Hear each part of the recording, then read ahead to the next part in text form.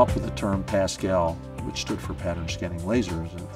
And then we started talking about Pascal's triad, and we realized that in this case Pascal's triad was faster treatments, better quality of burns, and less pain. And so that was the kind of the thing that we joked about in the early days in terms of what was, what differentiated this treatment. Why was this not just an interesting commercial innovation, but a really important medical advance in terms of patient care.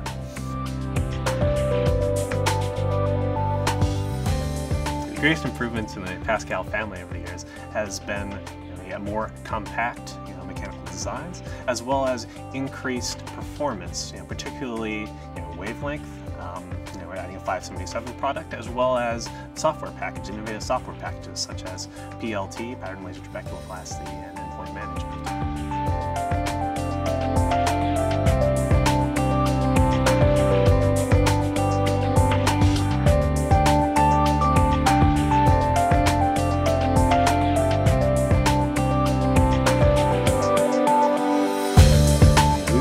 Benefit turned out to be very important and immediately appreciated by patients and by physicians, and this really became one of the major drivers of pattern scanning and shorter pulses photocoagulation. The scanning capabilities of PASCAL laser photocoagulation have allowed us to treat patients much more confidently. The tool itself is amazing in that it has great applicability now and will have even more applicability in the future. It's really redefining a device that we've known for a long time.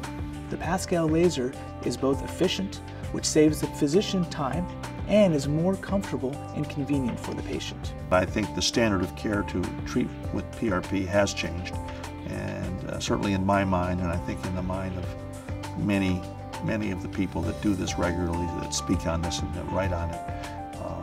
And that is that using pattern scanning methods is the preferred way, and I believe it's standard of care.